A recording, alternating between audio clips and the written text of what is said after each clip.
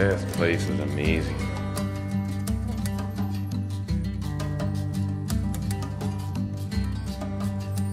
She's featured the Crow's Nest Highway, Highway 3, from the Crow's Nest Pass, going through Homestead, Fernie, and then ending up in Horsey. Oh, okay. So she starts off there. You see the name down there?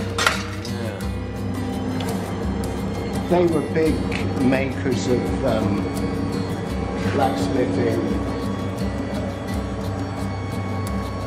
blacksmithing equipment And so, did you bring this from England, or did yes, we did.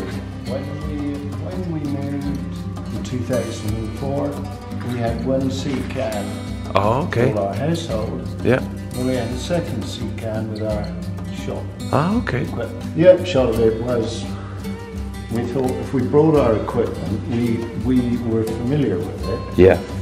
We didn't know how easy or difficult it would be to get equipment here. Yeah.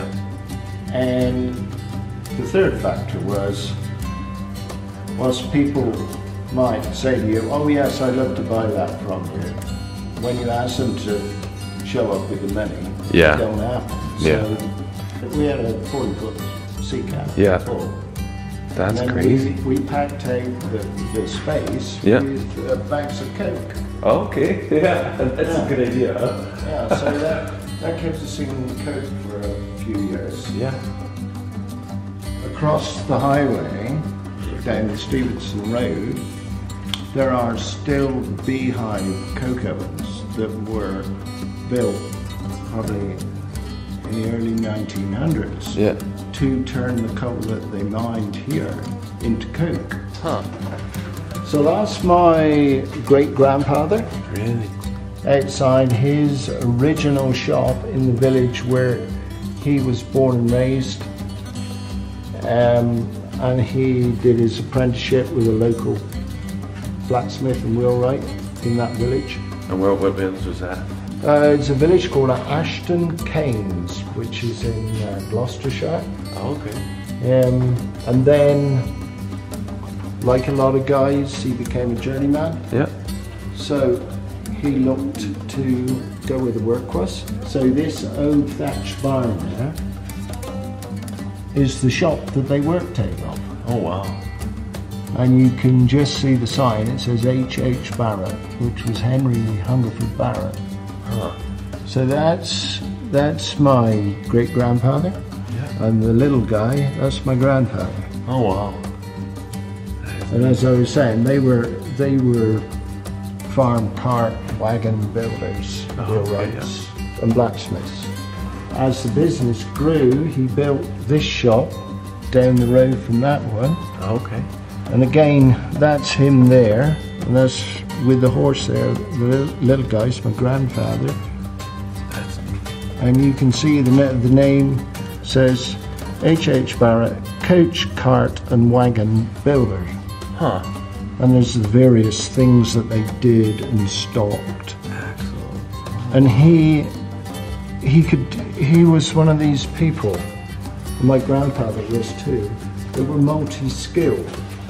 Yeah. He could do his own sign writing. Oh, okay. So I remember the blacksmith shop was just off the picture there, Yeah.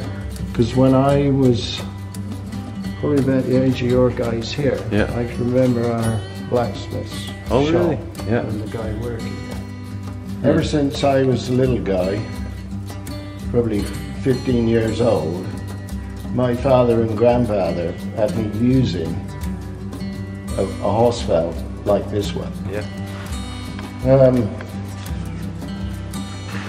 I have it set up with a little rack for bits and bobs,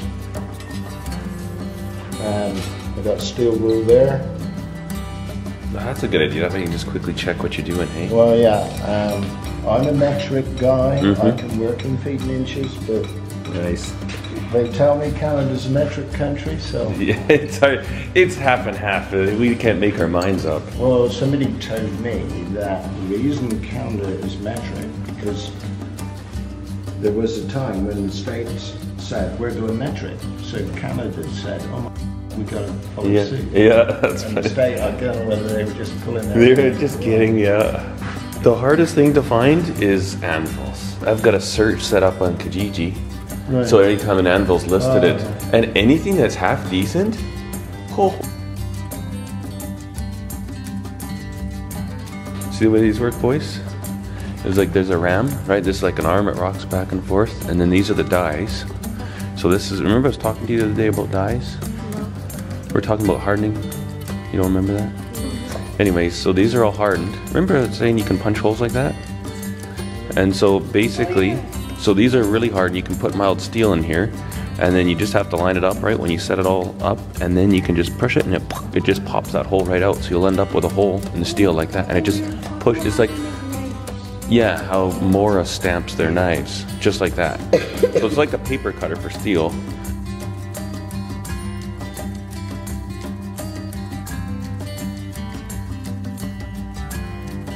People like us are more than pleased to disseminate information because that's how we live. Yeah. We learn from other people.